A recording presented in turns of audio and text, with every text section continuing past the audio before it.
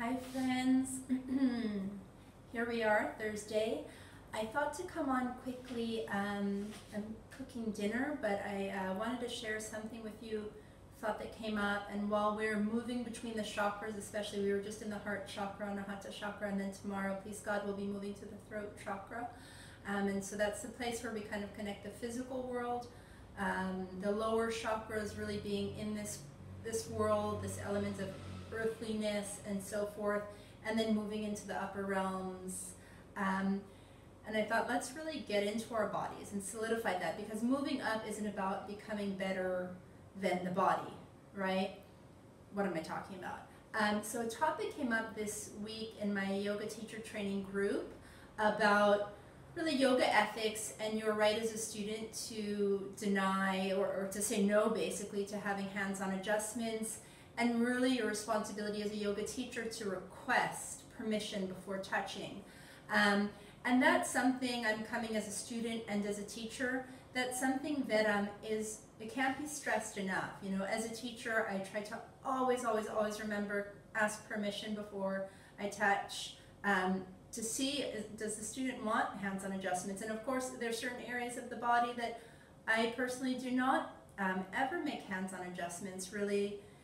Not much above the knee, and not much below the belly button, in between that space, of course, in different positions, in yoga asanas, whatever. We can actually do a whole video of what are really best ways to do hands-on adjustments in different yoga positions that offer the most respect for your student.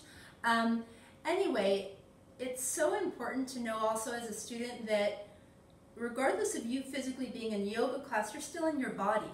And no one has the right to touch your body if you don't want them to, right? So I just want us to remember that, because being in a yoga studio, there can often be this flow into like, what are the standards of yoga culture? Is there a kind of yoga culture that generally across the boards we all have to agree to?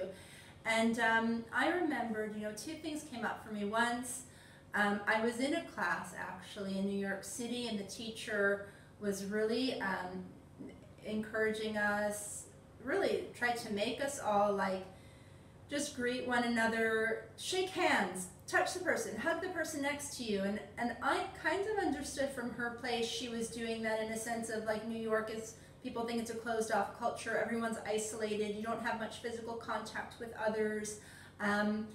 And while I could understand that that might have come from a good intention, it was given over as an instruction that had to be honored. And that was something that I remember in that moment, I wasn't interested. I didn't want to touch the person next to me. I was coming from a space of, I want to be in this group practicing, but I'm on my own mat and I want to be in my body, and I don't want to take on other people's energies. You know, being an empath, coming from a codependent world, that was just, this was my space to really claim my private space in the public sphere. So that was something that really stuck out. She was a loving, compassionate teacher. There wasn't like bad will, but I just thought, oh wow, this is a note for me to notice when I teach as well.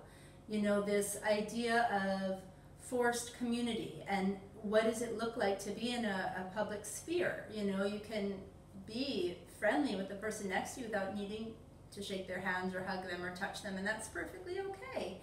And then there was another incident that's happened that was so many, honestly, it was almost 20 or less years ago, and I was in a class, and the teacher, who, I mean, I heard horror stories from other people afterwards as well, was just really like in some kind of guru syndrome mode. And I remember I was in plank pose, and he put his hands on my buttocks and totally was saying, like just telling me like, this is the muscle I need to, that I need to activate to be in this pose. I gotta get my glutes going. And then said out loud in the class to justify his actions, how he loves being a yoga teacher because that gives him the right to touch people. Literally, I went into a freeze mode, because that time my response was in fight, flight, or freeze, was like, I didn't know how to be empowered to say, excuse me, you do not touch me in that sense. Like, you just cross the boundaries, and then go clearly speak to management and let them know he totally overstepped boundaries and touched me inappropriately without my permission. I didn't know that at that time. And I've heard stories like that from other people, so I know I'm not alone in that. And so that's a teaching for me as a student to remember wherever I am, whatever public sphere I'm in the private sphere of my body, and you are as well. So you always have the right to say no. And as a teacher, as a yoga teacher, regardless of what we think the norms are, your students, they're in your classroom, but they're in their bodies. And so it is so crucial for us to remember to ask for permission. Some yoga styles, more than others, are really very hands-on, and if you're not that kind of hands-on person, you might not be drawn to that. But you should be able to practice anywhere in the world, any style of yoga, and really feel that you're seen and respected in your own self-governance of your body, right? And that's something so important for us to remember as teachers and students of yoga, as people in the world. We can create a loving, compassionate environment, and we don't need to touch. We should, as teachers, be so gifted that we can clearly communicate verbal cues if our student doesn't want a hands-on adjustment. And then also the thing about really protecting your own energy. I know there are times as a teacher for myself, I don't want to touch anyone. Either I'm protecting my own energy because I feel there's something going on in the classroom, or I've come in a place that, like, maybe I'm a little irritated, maybe I'm not in that space, maybe I feel a cold coming on and I want to protect my students from my own germs. So there are other ways to cue and modify other than hands-on. It also, in a safe environment, hands-on adjustments can be an amazing experience. They can take you to a place that you can't really, as a yoga student, access on your own so easily, but that has to be on the basis of trust and being seen. And it touches on so many yoga concepts of niyamas, of asteya, of truthfulness. So you as a yoga student, what is your truthfulness in this moment? Do you want hands-on adjustments? Do you not? And can you use your voice to express that truth to your teacher? Are you in a space where you feel invited and welcomed to claim that? And if not, that's something to examine. Because just because you're in a yoga class doesn't mean you're giving over the rights of your body, right? We know that. And also it speaks about other concepts of brahmacharya, which is really seeing the divinity in the other and having a kind of sacredness in our interactions with others, and so honoring that our yoga students are their own beings as well. Their bodies aren't ours.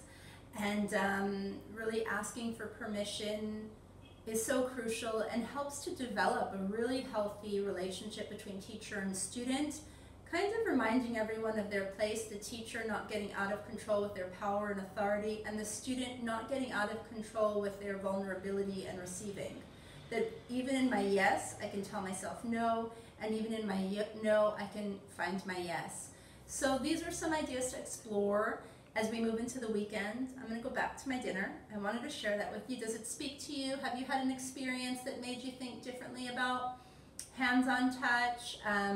Let me know. Share this if it speaks to you and you know someone that will be positively affected. I hope that this opens a safe space for a good conversation. It's really important that we really bring this awareness into the yoga community. And have a wonderful weekend.